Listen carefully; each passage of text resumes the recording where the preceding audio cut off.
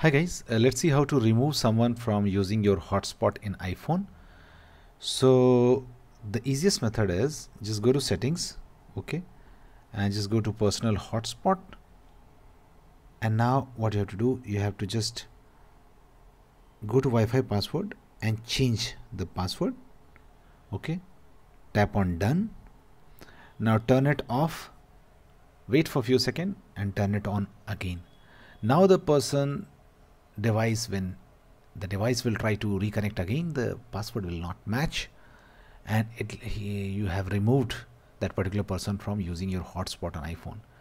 And now whoever wants to join your hotspot, just tell them your new password and connect this iPhone personal hotspot using the new password, and you have removed that someone from your using your hotspot in iPhone. So this is such easy. Thanks for watching. Please do like.